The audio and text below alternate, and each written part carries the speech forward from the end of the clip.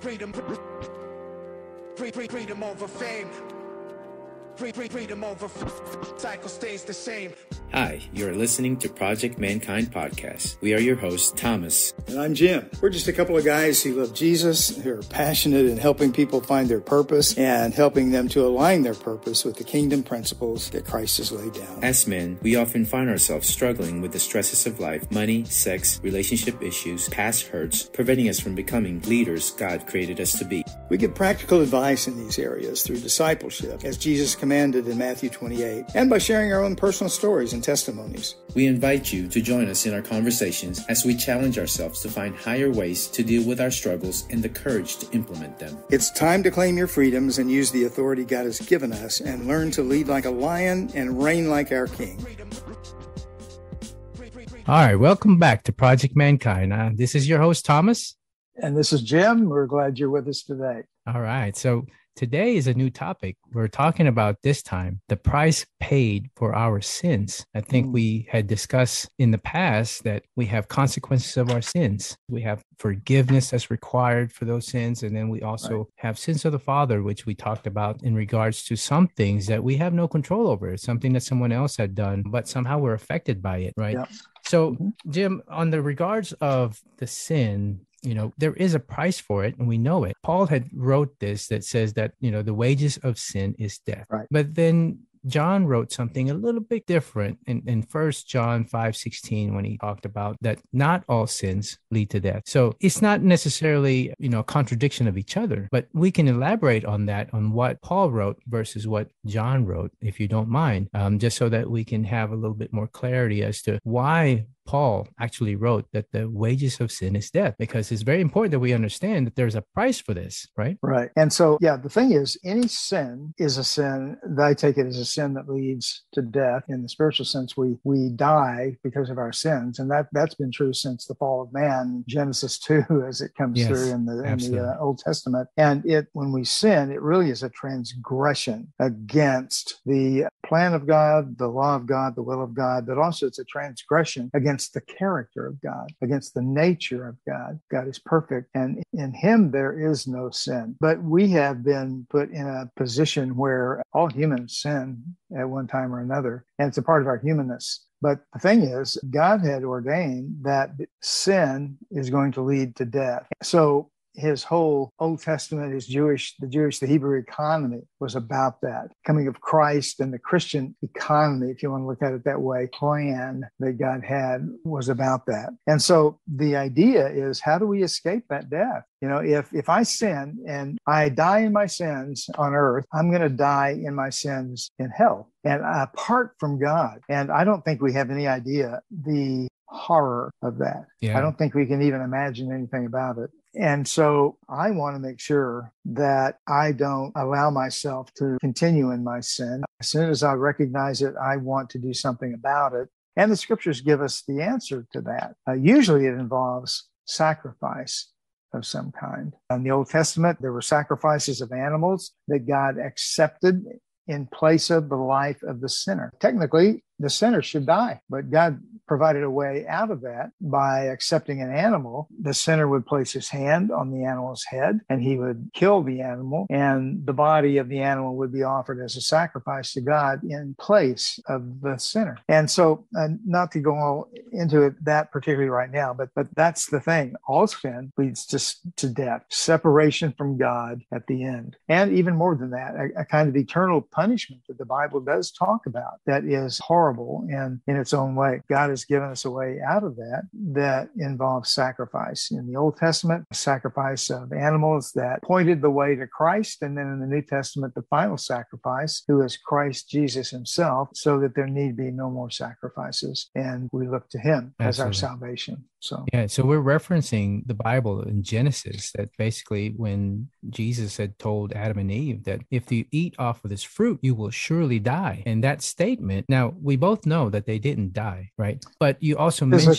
physically, they didn't physically die, but spiritually they died. So that part of that has to be clarified, because there are some things that we choose to do that can lead to physical death. Right. But the sin in itself leads to spiritual death. This is separation from God, right? So a lot of these things that people may be confused about is that what happens to us if we are a sinner and we were not forgiven, or we did not ask for forgiveness. So I mean, we're going to be thrown in hell, we're going to be burned for the rest of our lives, all these images in our head, because a lot of the old churches used to preach about brimstone and fire, and all the bad God, the Father that is just really punishing us. But we're talking about spiritual separation here in ourselves, in our spirit. Being separated away from God is punishment in itself. Right. And, going back to the predicament of Adam and Eve in the garden, we see irony after irony, because the serpent told them, he mocked God really, and he said,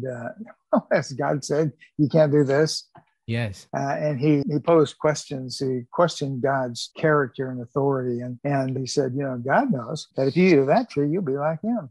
You'll have knowledge, and you'll understand so much more, and you'll be thinking like God and behaving like God. You'll become a God. And so the funny thing, I say funny, ironically, not really funny, but the interesting thing is that when they ate from that tree, they ate the fruit of the tree, their eyes were open. Absolutely. And they did have a lot more knowledge and understanding. But the ironic thing is that they actually became, in a way, their spirits withered in that experience. Right. They were like God only in the fact that they had now an awareness of good and evil. They had an awareness of some things that they hadn't been aware of before, but it didn't help them. What God said was going to happen did happen. You will die. And so they died in the fact that their spirits were cut off from him. Yes. And that was a more lethal death than even a physical one would have been at that time, probably for them in a sense, because they used to spend time all the time, with God. God walked in the garden with them. However that happened back then, I don't know what that was like, but I know that his spirit was with them, and their communion was beautiful. Their fellowship was great and complete. And then all of a sudden, wow, they were just cut off from him. Right. And so all the goodness that they'd experienced before turned into badness. And that's what sin does. It corrupts. It turns all the light into darkness. And so God was able, in a sense, he caused them to go ahead and live by killing some animals for them. No animal had ever died before that, of course. And he killed animals and made clothes out of skins of those animals. And their whole world changed. Their whole life changed, and their whole world changed. Can you imagine what it would have been like to be the cause of the death of a living thing at that time? It was you did this. Yeah. No death had ever happened. There had been no death before that time. And all of a sudden, because of what I do, this dark, horrible apparition of death is brought into the world. Wow. That'd be tough to live with, Absolutely. And when God killed the animal, he clothed them with the same skin that came from the animal that was sacrificed. That's right. And that was something that's very symbolic as well, because it kind of almost made you wear that sin on you. Right. Wear your sin. Yeah. So it's constant awareness. Definitely. Yeah. It's constant awareness. But God showed his mercy from the beginning, and it showed Adam and Eve that, look, I have to do this in order for you to have a relationship with me. In order for you to live, I have to kill something. Yes. Right? Yes. And so, because apart from the shedding of blood, there's no remission of sins. Absolutely. Hebrews tells us that for sin to be done away with, somebody has to die. Absolutely. The sinner can die eternally, or it sounds so harsh when you talk about death and sin. And so why is it that death has to be the ultimate price for a sin? Now, we can probably sit here and say, what's the big deal about eating a fruit, right? What is the big deal about it? But there was some circumstances in there that God told them what not to do, and also told them what's available for them, right? He just gave them one thing. He says, just don't eat off of this tree, right? But because of our free will, God could not do anything to stop us, right? There was nothing that he can do. I mean, he could magically destroy the tree and never have it exist. But if not, we would just be robots doing exactly what God tells us. But God does not want that kind of relationship. He wants us to freely choose him over anything. Yes, that's really true. And that's a good point.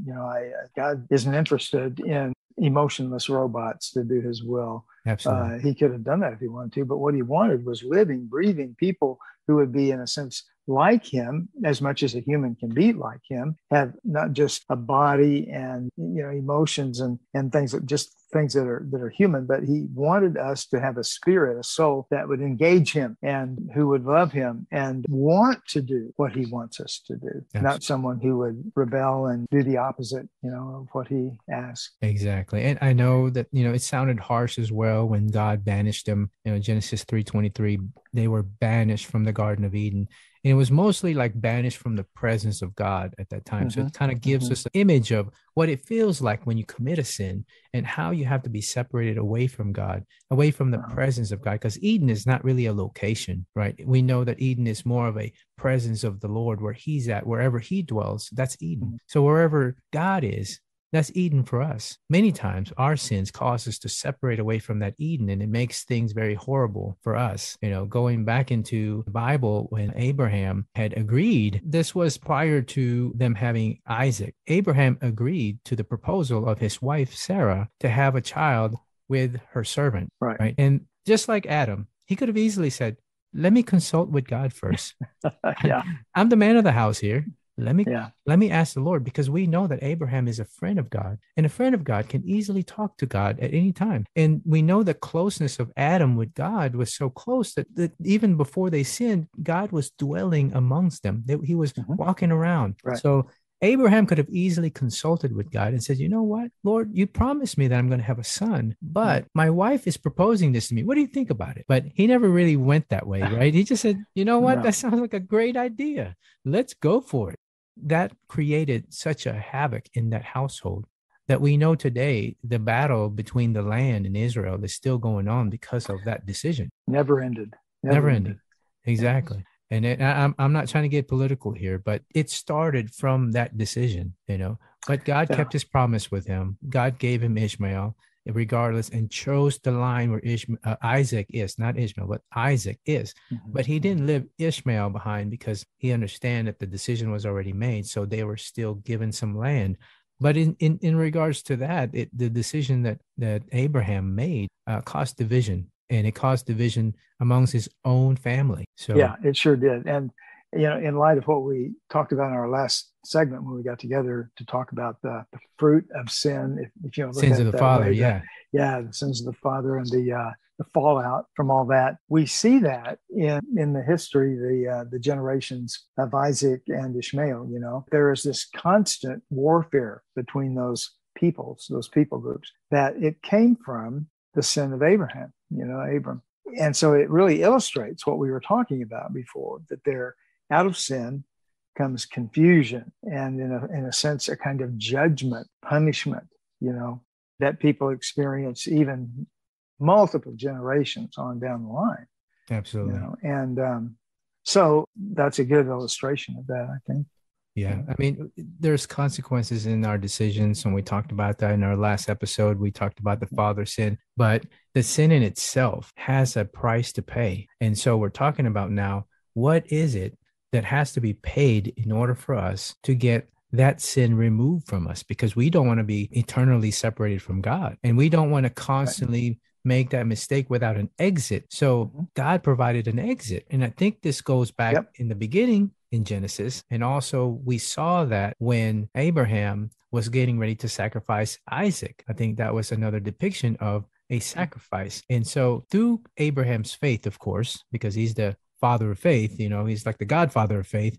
He said that, God will provide the sacrifice. So he understands that God is going to provide the sacrifice, that he will not just take Isaac from him, which is the promise, and be sacrificed that day. So I wanted to kind of show that there's always a sacrifice for what we've done. And God has shown this to us, that there's going to have to be a price paid for this. So Jim, let's talk about what is the price to pay for the sins of mankind. Well, let me begin by going back to Numbers. Could I do that? Yeah, let's do it. Because there was an incident that took place when the people of Israel were on their way to the promised land, the land God had promised them. It's an interesting thing, and it tells us that God made a provision. It was not particularly a sacrifice, but it pointed the way to Christ as a future sacrifice. And I wanted to talk about that because forgiveness of sins always comes through blood. It's clear, and it seems gory, and it's really gory and horrible. But I want to go back to this incident when the people were sinning in the sense of they were talking to God, they were demeaning God and his provision. It says the people traveled from Mount Hor along the route to the Red Sea to go around Edom, but the people grew impatient on the way. They spoke against God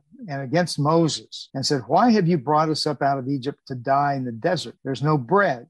There's no water, and we detest this miserable food that God has given us." And then the Lord does something really interesting. The Lord sends venomous snakes among them. They bit the people, and many Israelites died. Now, that would be a pretty horrible thing. I looked this up. I looked up how many poisonous species of poisonous snakes are in Israel. Wow. So right now, depending on who you talk to, there are either 9 or 10 poison snakes, and there are pit vipers, and there's one that's a different venom, and that's cobra. Okay. And so, but they have numerous poison snakes. God could have chosen numerous ones to send among the people, but people came to Moses and said, "We sinned when we spoke against the Lord and against you." And let me just say, this goes back to the idea of hating God. They expressed really, in a sense, their hatred of God by demeaning him and demeaning the provision that he had made. So that was a part of what they were doing. But it said, pray to Moses. They said, pray that the Lord will take the snakes away from us. So Moses prayed for the people. And here's what the Lord said to Moses, said, make a snake and put it on a pole. Anyone who's bitten can look at it and live. So Moses made a bronze or perhaps a copper snake and put it up on the pole. Wow. Then anyone who was bitten by a snake and looked at the bronze snake lived. And so God made a miraculous kind of provision for them. He didn't just say, okay, you confessed, you repented, you're healed. He did something kind of extraordinary. In fact, I don't know how many people died. The text doesn't say, maybe thousands. I don't know. Right. The idea is that they were so freaked out, if you want to put it that way, that they all might die, that they turned. They asked Moses to pray to God for them. All of a sudden they're repentant and they need a way out. And, God didn't just say, well, too bad, you blew it, so you're dead. He gives them a way out. And so Moses makes this bronze or this copper snake and puts it on a pole. And so anyone who looked at the snake, who gazed at the snake, who lifted up his head, and gazed at the snake on the pole would live. And so that was God's provision for them to get out of that. And that sounds like a kind of a weird story. And maybe it is, but it does show the love of God for these people. He didn't want them to die.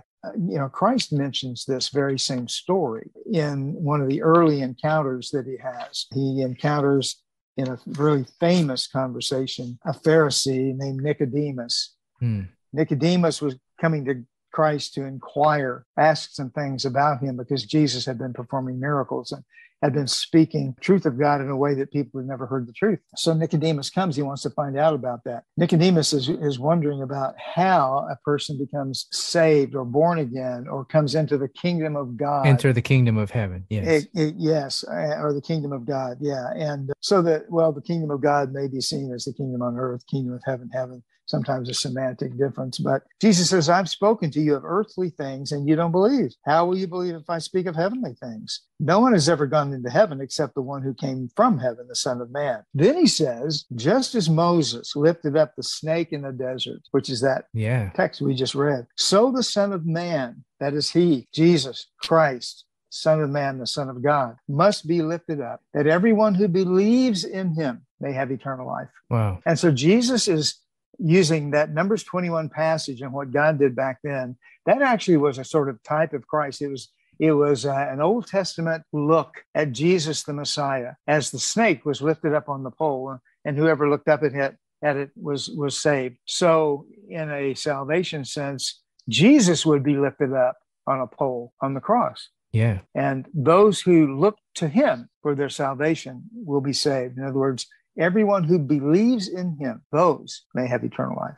It's amazing that conversation with Nicodemus, because that's the very first time. Now, I know that there's churches built on born again. This conversation happened between Jesus and Nicodemus at probably like 2:00 in the morning. So this is not something that Jesus talked to his disciples about. So for us to kind of take the whole born again thing and create a whole denomination out of it, to me, that's here, near, or there. But what I'm saying is this is a conversation because Nicodemus had to hear this from Jesus. He had to understand, because Nicodemus is the Pharisees of Pharisees. He's the high priest. He's one of the top, let's just say top priests in Israel. So he has all the knowledge of the book. He has all the knowledge of the book of Moses. He knows the book in and out. He was a teacher of all teachers. That's what the Bible described him as. Yeah. And so the conversation that him and Jesus was having, he saw Jesus performing all these miracles. He saw him. He followed him. There was documents about his whereabouts and the things that he has done.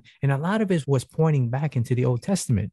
Yes. Right? Yes. So it made him very curious. I said, could this be what was the prophet had written about? So in his mind, he wanted to know. So this conversation about him and Nicodemus was very important, because Jesus brought the exact same verse you just talked about with the serpent, right? Because you said earlier that the sin is in the blood. And so the sin entered through man, and it's in our blood, and that's how it's passed on. So Jesus is explaining to Nicodemus that in order for you to enter the kingdom of heaven, you must be born again, meaning you must be born outside of the bloodline that you're in, because the bloodline that you're in is sinful. You must be born again. And that's something that no one can understand. And his response was kind of funny, because he said, what do you mean? I'm old. Like, how am I going to be born again? Right. But he didn't understand what Jesus was talking about. He's saying that the viper or the snake kind of depicts the poison that was in that snake. Anyone who gets bit by it will surely die. It's kind of like that sin that enters into your bloodstream, because that's how poison enters into our bodies. It goes in there, it coagulates your blood, and it poisons the rest of your body. And essentially it stops your heart and your organs. But what Jesus is saying is that in order for you got to be washed. You got to be cleansed. You got to be born like a baby. And that's something that we have to understand, that in order for us to get out of this situation, we need Jesus. We need that filter. We need that blood cleanser. We need to be born again. And we need to understand that this is the only way that we can enter the kingdom. And there's no other way, right? He mentioned different ways to different people on how to enter the kingdom. But this is one way that he made Nicodemus, or tried to make Nicodemus understand what he's asking about. He understands the knowledge of Nicodemus. When he talks to people, when Jesus talks to people, he talks to your level. He talks your language, doesn't he? He talks your language. Definitely does. He makes you think, right? Absolutely. So Nicodemus had memorized that Numbers 21 passage. A guy like him, he would have memorized the whole Old Testament. And they had ways of doing that we don't know about, because that's just a different culture. But he had memorized all that stuff. He knew that. He knew the law backwards and forwards. Absolutely. And he was a good man. He did his best to keep the law all the time. And so his concept of salvation was tied up in keeping the law and making sacrifices, right? That was for him kind of a salvation thing. But Jesus just turned that all upside down. When he referred to the serpent, the snake was lifted up. Nicodemus knew exactly what he was talking about. And when he said, so must the Son of Man be lifted up, I doubt if Nicodemus knew that Jesus was going to be crucified at that time, but that's what Jesus was talking about. And then when Jesus told him that his salvation rested on belief in him, that was such a mind blower, to Nicodemus. And you're right. When he was talking about it, he said, do I have to crawl into my mother's womb and be actually born again? I don't understand that. And Jesus said, no, you don't get it. It's not about that. It's about regeneration and a washing by the Holy Spirit. And that's what we're talking about. And that happens through belief. Absolutely. I want to read a passage here in John 2. It says that, my dear children, I write this to you so that you will not sin. But if anybody does sin, we have an advocate with the Father, Jesus Christ, the righteous one. He is the atoning sacrifice for our sins, and not only for ours, but also for the sins of the whole world. And now the importance of this passage is that the Jews have been promised to be taken out of oppression. And so the promises in the Old Testament was for the Jews. And so now we're entering into the New Testament, and John is writing about one man who sacrificed for the entire world. This includes their enemies. This includes the Romans who had oppressed them, include anyone. That's hard for people to understand, that one person's blood will carry everyone's sin in him, and it will wash it away. I don't want to see my enemy be saved, but Jesus is saying, when I come, I'm coming for everybody, not just for you guys. Yeah.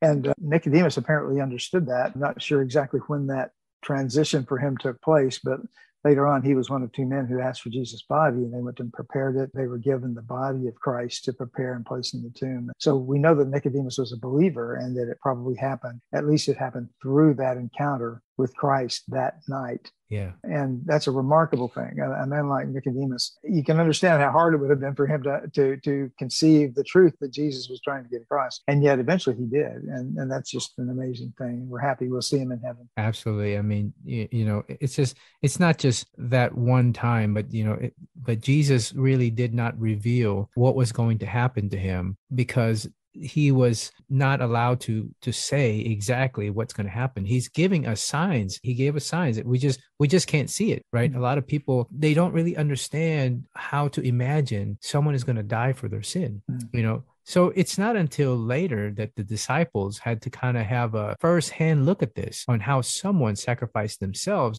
John, I call him the author of love because everything he writes is about love. He's so, he calls himself the one that Jesus loved. That's self-appointed, by the way. He called himself the one whom Jesus loved. But I think that's how he felt. He felt so loved by God. He felt so loved by Jesus Christ that he writes about it all the time. He's the one that wrote John 3:16, that for God so loved the world that he gave his only begotten son, that whosoever believes in him should not perish but have eternal life. So we know that. I think a lot of people can memorize that verse and recite that verse by memory, just like our Father who art in heaven. But just to actually see it and to believe it as a Jew, that was a hard thing. Yes.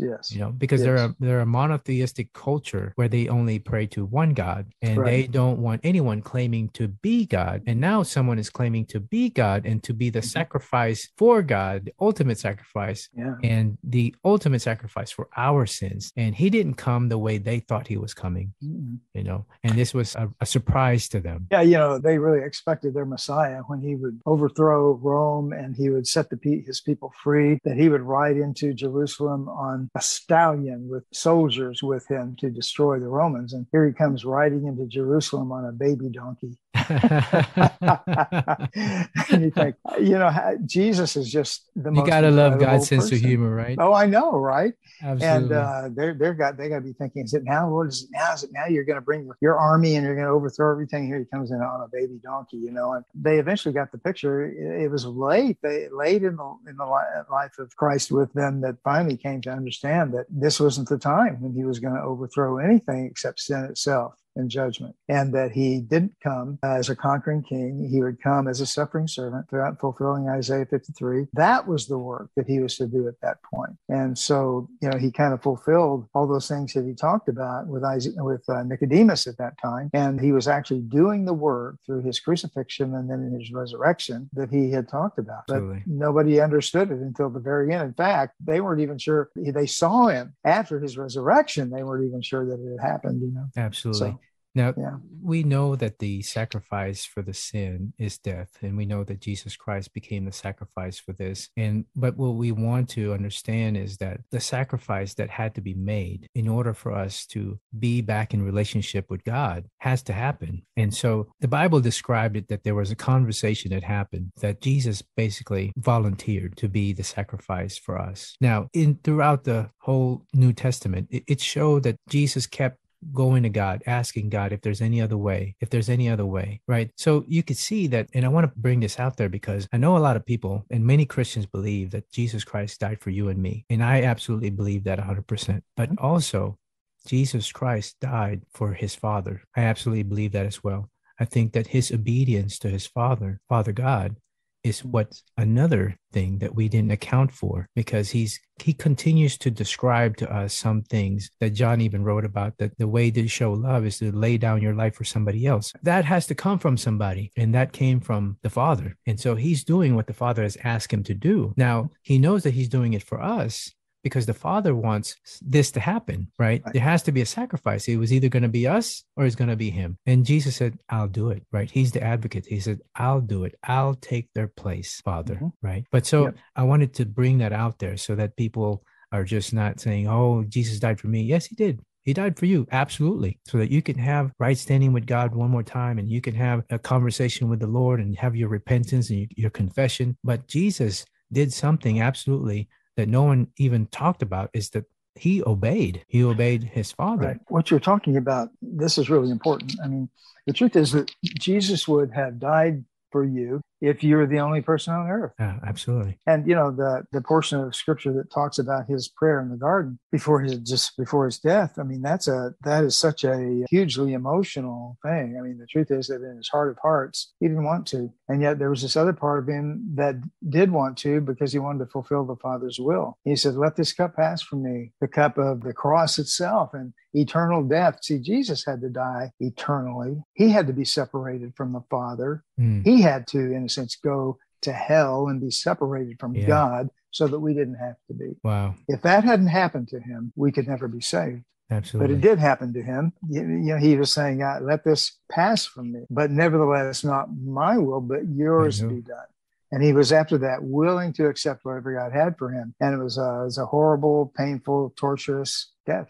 Yeah, we've seen a lot of movies about the death of Jesus Christ. Passion of the Christ is probably one of the most gruesome one, but we don't really understand the torture that Jesus had went through for us. No. I mean, the Romans were the expert torturers. Mm-hmm. I mean, they invented torture, and he wasn't clothed. He didn't have this nice little lay on him when he was on the cross. He was naked. He was naked on the cross. Everything was ripped from him. Everything was hanging out. His genitals are hanging out. His whole ribs are hanging out. Everything was hanging out. People cannot really see that, but the disciples saw that. His mother saw that. The people saw that. Even to the end, right? You can see how much punishment he had to take for us. Right. The thing about it is, I didn't realize this for a long time, but as horrible as all that was, and by the way, we have well-documented information about what Roman crucifixion was like. I've done lectures on it before and stuff, and it is just really a horrible way to die. And you're right about nakedness and the shame of that being a part of the torture that a person would go through. But the thing is, I didn't realize for a long time that was not the biggest thing. The biggest thing was the fact that God in the death of Christ, at that time, God had to condemn his own son and to pour into him all of the wrath of an angry God for the sake of the people of this world throughout the ages.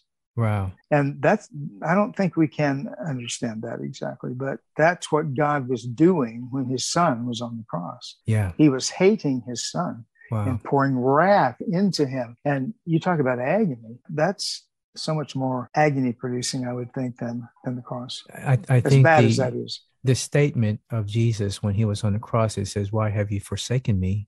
is that moment in time where God had to turn away from him and basically, like you said, blame him for all of our sins and pour it onto him at that moment. Right. Now, that's right. We have to understand why that is so short, and why is it so short, but it's so painful, is that imagine this.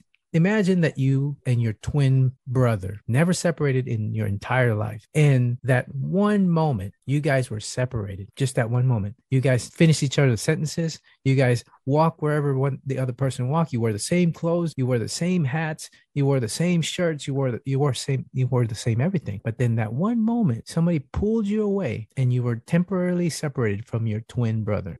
When Jesus talks about his Father, Father God, Abba, Yahweh, he talks about him and Father being one. When you see me, you see the Father, right? No one has seen the Father except me. That's how close he was to God. Jesus was that close to God. And for that moment, Father God had to turn his face away from him. Yes.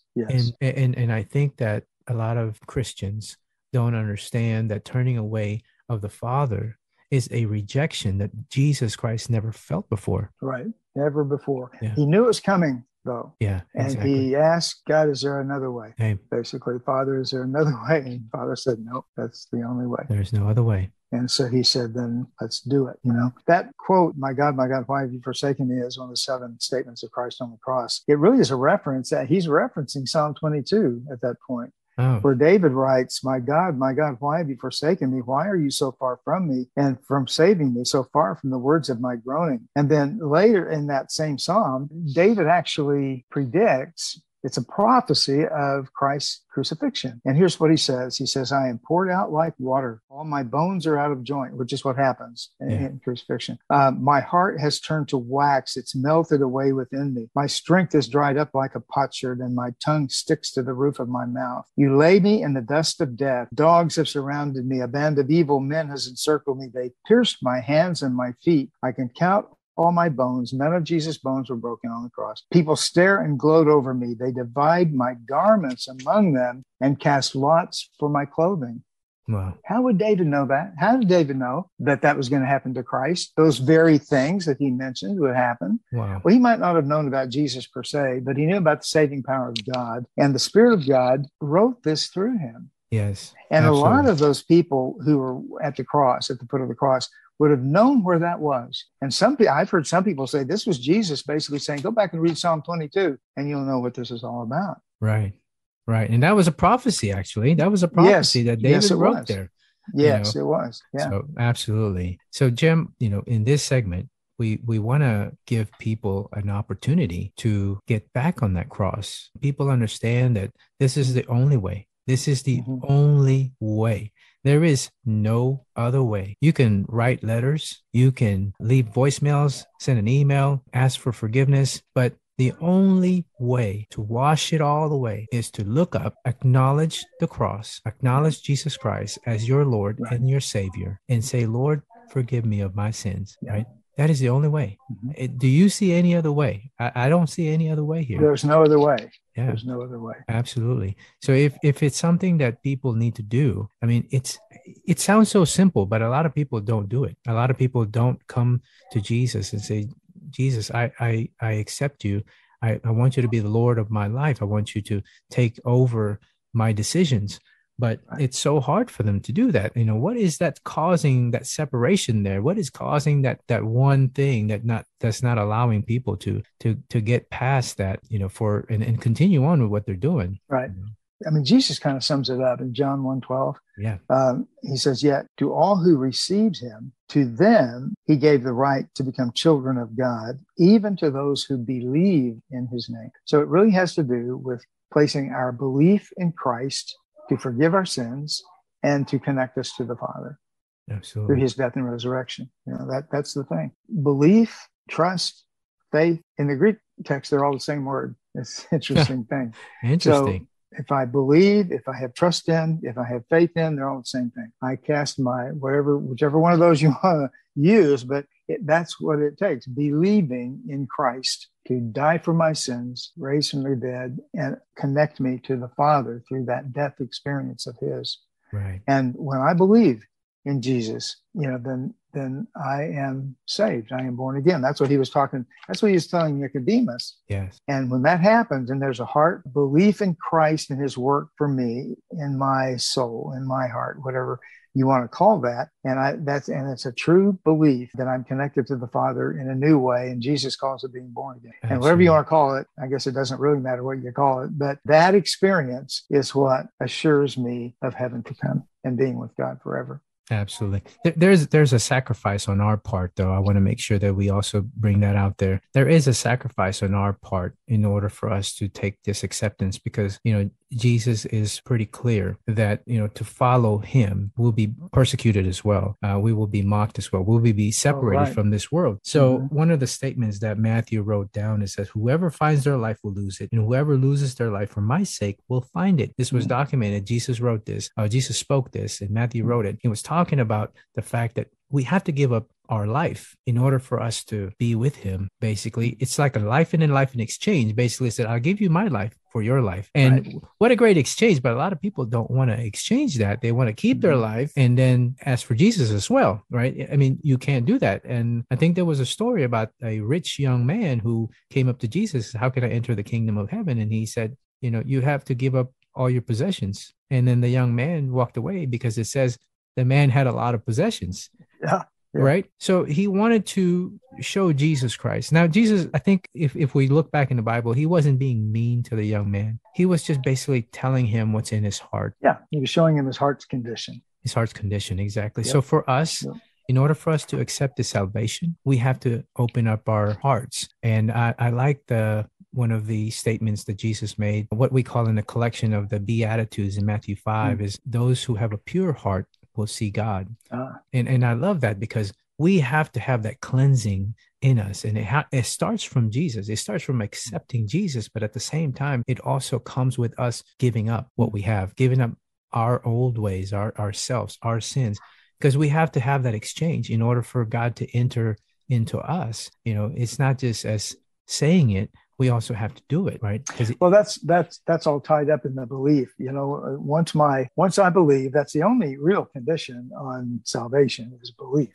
Right. And so, but along with true belief, if it's real, if it's saving faith, then my heart undergoes a transformation, right, Thomas? Absolutely. And so all of a sudden, I want to be a really good man. I want to do the right thing. My conscience is awakened, and it's awakened not just to right and wrong. It's awakened to Christ. It's awakened to God. It's awakened to a greater thing than I've ever lived before. And so I'll, rather than fighting and kicking against what I think is the right thing to do, right? Now I want to do the right thing. And it's because of the transforming work of Christ in my heart that's true. Absolutely. So. Absolutely. Yeah, I love that. I mean, definitely wanted to make sure that we clarify that for everybody.